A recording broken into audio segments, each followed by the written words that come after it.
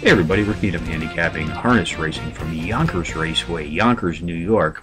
It's Thursday evening, December the 8th, and this is my dayatthetrack.com race of the day. Let's take a look at race 4 tonight, folks, 8:10 p.m. Eastern Post Time. Tonight we have fillies and mares pacing for an allowance versus some $10,000. Contenders number 5, Pure Desire, number 2, Make a Bundle, number 3, Hallie, and number 1, Witch Trials.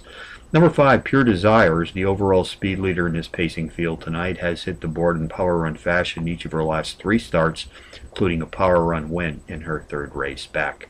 Driver Brian Sears and trainer Ron Berg centered to the post this evening. They've posted an excellent 22% win rate in the last 12 months, which is easily the top win rate in this field tonight for any driver-trainer tandem. Number 2, Make a Bundle, a New Zealand bred entry in a 4-to-1 shot, is the pace profile leader in this field. Sit the board in power run fashion in 2 of her last 3 starts. Race 4 summary, number 5, Pure Desire, tops my contenders list, which also includes the New Zealand bred. Number 2, Make a Bundle. Number 3, Hallie on my list, along with number 1, Witch Trials, 5-2-3-1 in the 4th from Yonkers. A couple of Yonkers long shots for you to ponder this evening. Race 1, entry number 8, Odds on Dominica, a 5-to-1 shot, qualifies as a power pony, has hit the board in power run fashion in 3 straight starts, including a power run win her last time out.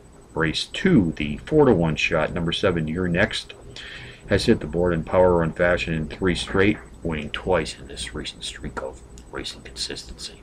So from Yonkers on a Thursday, Rick Needham for dayatthetrack.com, reminding you as always to please bet with your head, not over it.